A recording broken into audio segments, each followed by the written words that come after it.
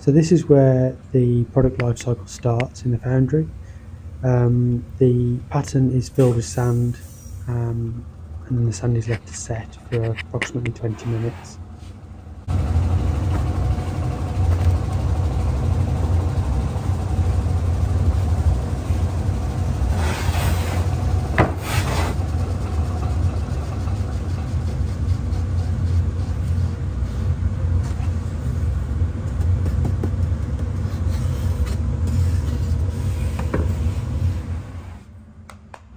Once the sand is set, the sand casting is ready to be taken out of the mould.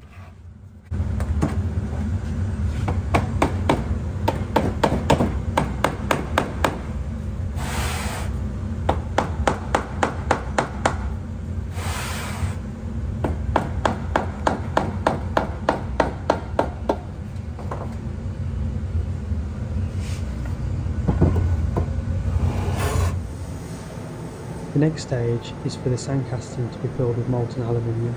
This is around 700 to 750 degrees. Once the sand casting has cooled, it's then broken out.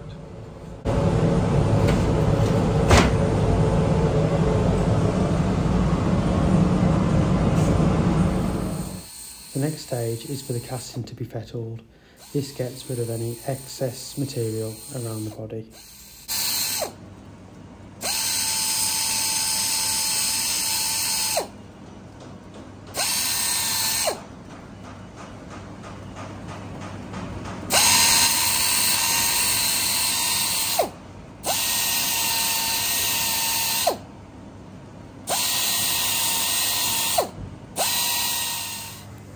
Once the throttle body has been fettled, it's ready to go onto our CNC machine.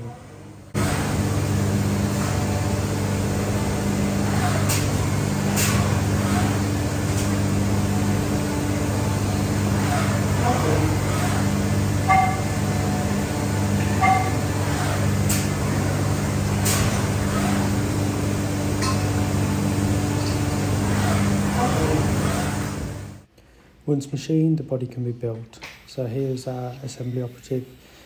He's fitting the butterfly first and the spindle, checking it all lines up. Spindle seals go in.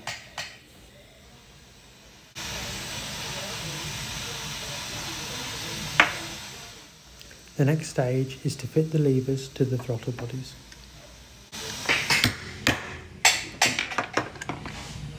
And now the butterfly screws are fitted. Next, we check the lever fitment to make sure it's not too close to the body or too far away. Once happy with lever fitment, we tighten the lever onto the body using the small black grub screw underneath. Next, the throttle stop is fitted.